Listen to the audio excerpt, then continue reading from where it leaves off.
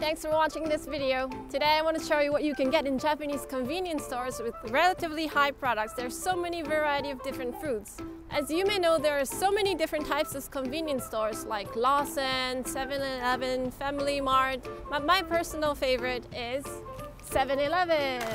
So let me show you some foods you should definitely try when you come to Japan. Let's go!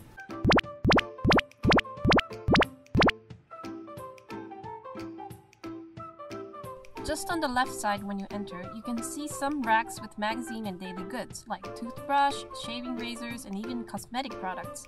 And look at some stocks and underwears. If you go even further inside, there's an ATM and even a machine where you can get pre-ordered tickets for concerts and shows. There are also usually toilets in many of the stores. Next are the shelves with drinks. There are usually around 50 different types of drinks here, from soft drinks to alcohol. Even some hot drinks during the winter. We all love snacks, don't we? Chips and chocolates, Japanese unique snacks, and there are everything. Here are frozen foods which you can microwave it in the shops, and even at home or hotel. Bento boxes, onigiri, sandwiches, ramen, breads, desserts.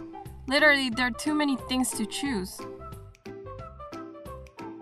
Next to the cashier, you can get some hot snacks like chicken, dumplings, and oden.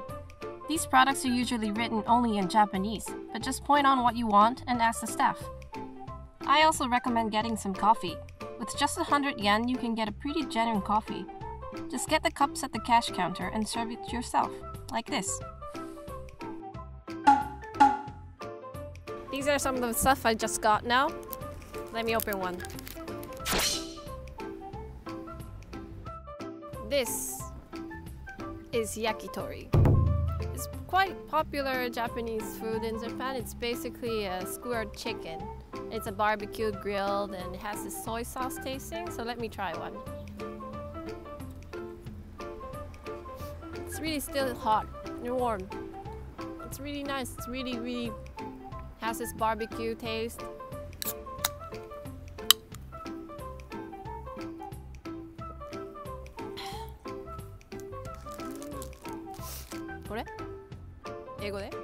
This is called Strong Zero.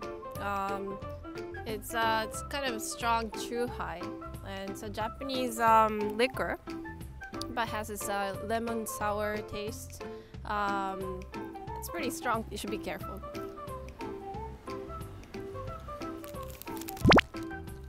The next is Chinese pork dumplings.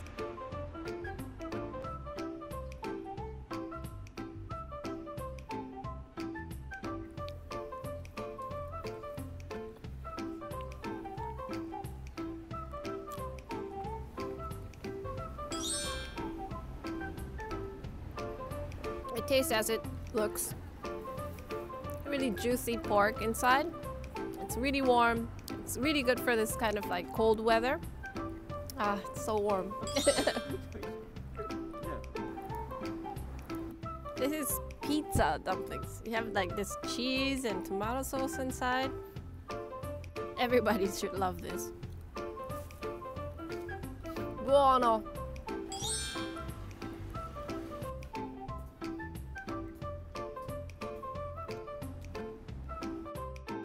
This is oden.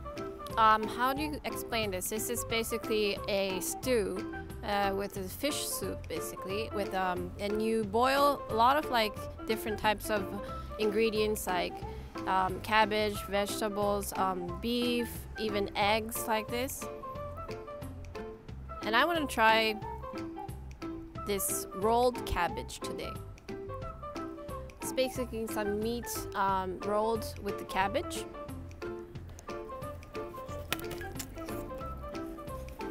It's actually chicken inside.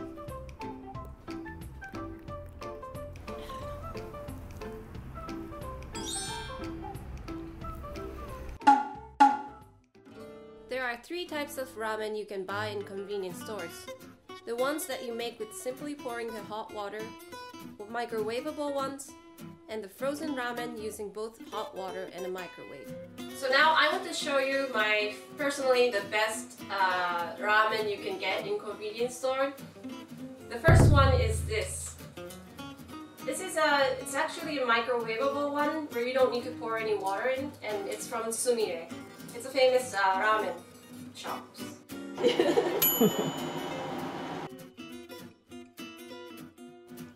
Itadakimasu.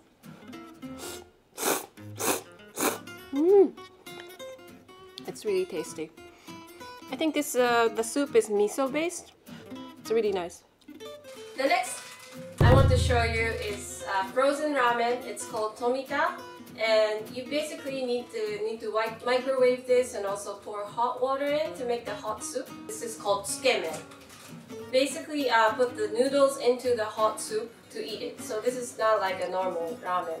Look at these noodles. It's really thick. It's like udon.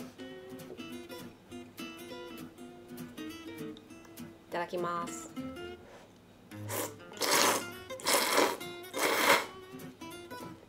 This type of soup, it's a little bit special. It has a bit of like powdery, fishy kind of taste, but it's really good. The last one is the famous Ippudo ramen. You probably all know that this is one of the most famous ramen chain shops in Japan. And this is very simple. You just pour the hot water in and wait for 3 minutes. Itadakimasu.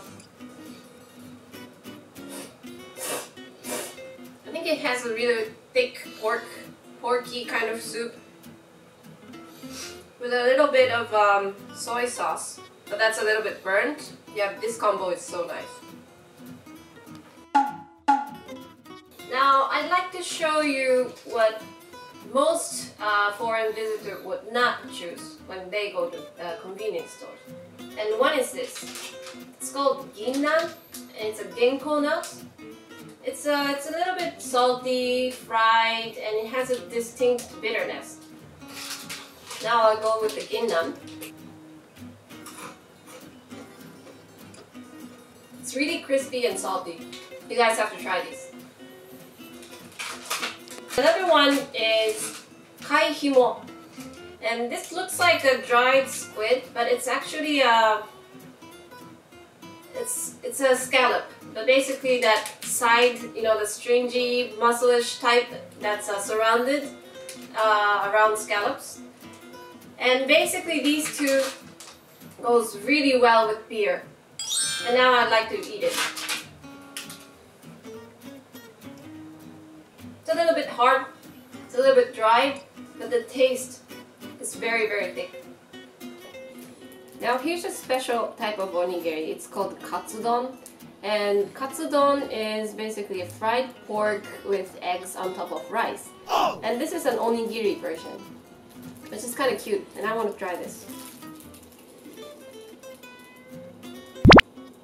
I prefer real katsudon. Now I want to show you my super favorite food of mine. This is edamame and fake crab meat. Why I like these two is because they're so healthy, and I probably get this at least once a week. This edamame, it's only about 90 kilocalories, and this one is 69 kilocalories. So these are very healthy when you're really tired and don't feel like eating heavy foods at home. And it goes perfectly with beer as well. Now, if you want to have a luxurious time eating 7-Eleven foods, I recommend this one of the golden series in 7-Eleven. It's called Golden Hamburg. You can't believe this is just like 300-400 yen. It's so nice. Thanks for watching this video until the end. I hope you can try some of these foods I show you today when you visit Japan. And hopefully I can show you more in the upcoming videos. If you want to learn more about today's products, check out the video description below, and feel free to throw us any comments or questions. And if you liked the video, please click the like button and subscribe to the channel. Bye bye!